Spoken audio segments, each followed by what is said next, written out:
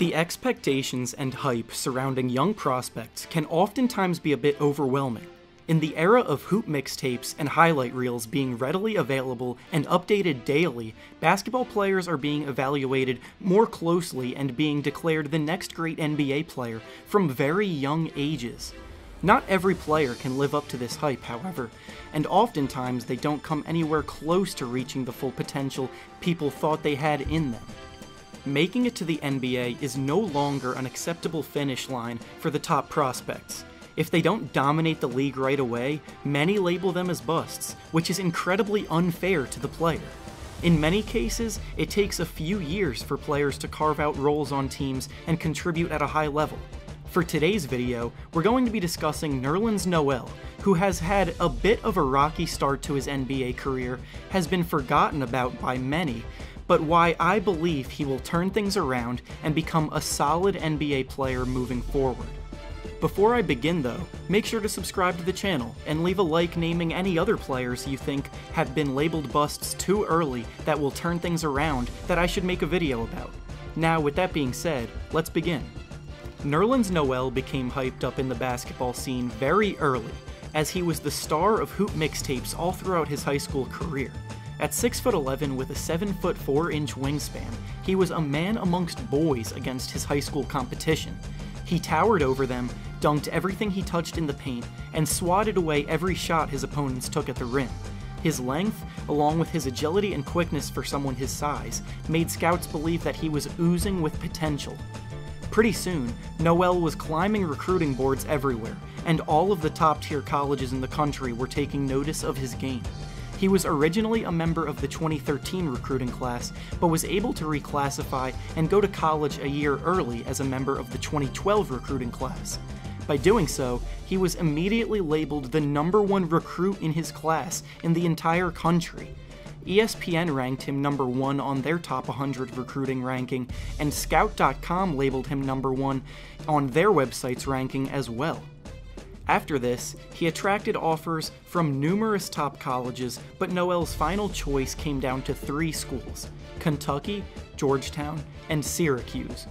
Kentucky was just coming off of a national championship win after Anthony Davis's dominant season. With Davis declared for the NBA though, Kentucky's center spot was open, and with the program's reputation of successfully getting one-and-done recruits drafted to the NBA, Noel ultimately committed to Kentucky.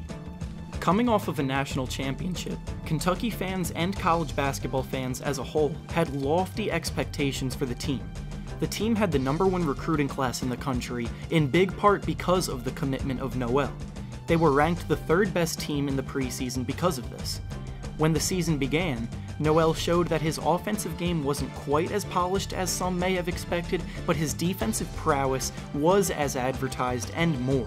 He dominated the glass, averaging 9.5 boards per game, and when it came to forcing turnovers, he was historically great for a college center. He averaged a whopping 4.4 blocks per game, and also averaged 2.1 steals per game, which is almost unheard of to do together. In fact, these averages are so unheard of that only one other player in college basketball history had averaged at least 4 blocks and 2 steals in a season, and no one in history had ever averaged 4.4 blocks and 2.1 steals per game in a season. Unfortunately though, Noel tore his ACL during the season after playing 24 games, which held him out the rest of the season. Kentucky was not able to recover from this loss, and they proceeded to lose quite a few games afterward, which led to them not even getting selected to play in March Madness. When the season ended, Noel declared for the draft, and despite his injury, he still had high hopes that he would be the #1 pick in the draft. He had confidence in himself being the best prospect at the time, and many experts agreed that he should have been picked first. That, however, didn't happen, as the Cavaliers stunned the basketball world and selected Anthony Davis with the 1st pick. Noel's tumble continued for a few more picks before he was ultimately drafted by the Hornets, 6th overall. He was then traded to the 76ers for a point guard Drew Holiday as the Sixers began their infamous tank. Noel missed the entire 2013 season because of his ACL tear, as most Sixer rookies do nowadays, but he came back in 2014 looking like the player he was at Kentucky. His ability to rack up a good amount of blocks and assists per game translated to the NBA level, as he averaged 1.8 blocks and steals per game during his first 2 seasons. While he was doing well on a bad team and not necessarily contributing to many wins, his defensive production was still promising. Then, though, when Embiid stepped into the spotlight, Noel basically became an afterthought in the Sixers' rotation. Rumors started to swirl that Noel was gaining a bit of an ego, wanting a bigger role, and wanting to be in the starting lineup.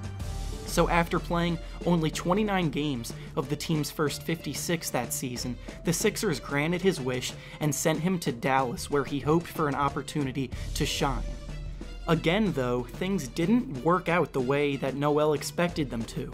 After the season, he was a free agent and was pushing for big money, but no offers came. He settled for a 1-year deal worth $4.1 million as a prove-it deal, but this past season was his worst as a pro so far. More rumors about him being a locker room problem have swirled, and he was in head coach Rick Carlisle's doghouse for a majority of the season, rarely being given an opportunity to play.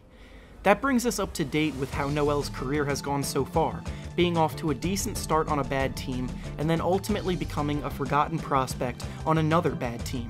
So what makes me so confident that he's going to turn things around? Let's get right into it. To start, Noel has already shown that he can produce in the NBA. During his first 2 seasons with the Philadelphia 76ers, he was looking like a player that was on his way to developing into legitimate starting center that could make multiple all-defense teams in the future. The burden on his back those years was a lot more than he should have had to bear, because the players around him were so bad. He never had a consistent group of teammates around him, with G League level talent funneling in and out of the rotation throughout those early years. Despite all of that, Noel was one of the most consistent positive factors on the team at the time.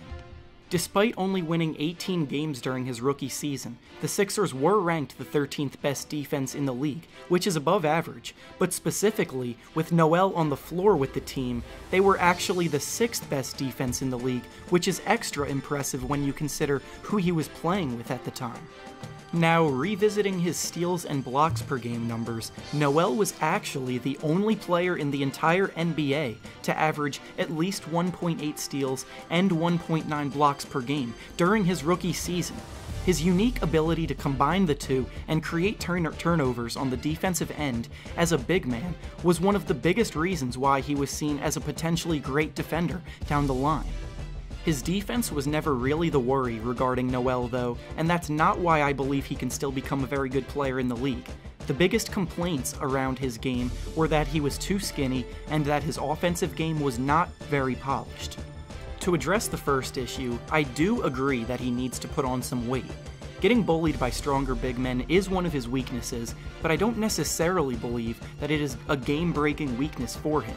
The concept of small ball has become all the craze lately, and very few teams in the league dominate from down low in the post.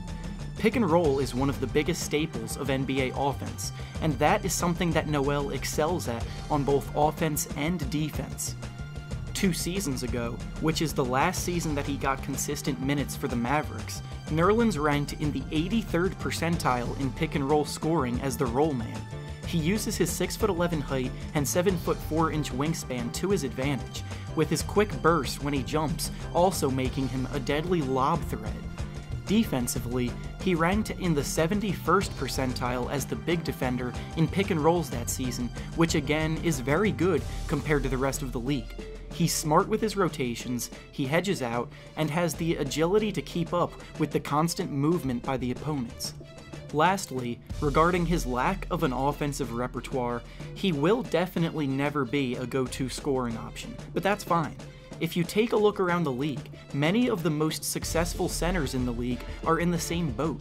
Clint Capella thrives in the pick and roll and attacks the rim hard while rarely getting any paint touches with his back to the basket. The reigning Defensive Player of the Year, Rudy Gobert, is the same way. He plays above the rim, gets to the right spots to crash the glass, and is always a lob threat. In Oklahoma City this upcoming season, Nerlens Noel will be coming off the bench as Steven Adams' backup. Adams can be a great player for Noel to learn from, because he has accepted his role and bought into the way the team wants to play better than a majority of players in the league. Playing with Russell Westbrook should also help rejuvenate Noel, and the Thunder are predicted to be a great defensive team this season. As long as Noel contributes to that and puts his ego aside, then I can absolutely see Noel helping a contending team succeed in a big way.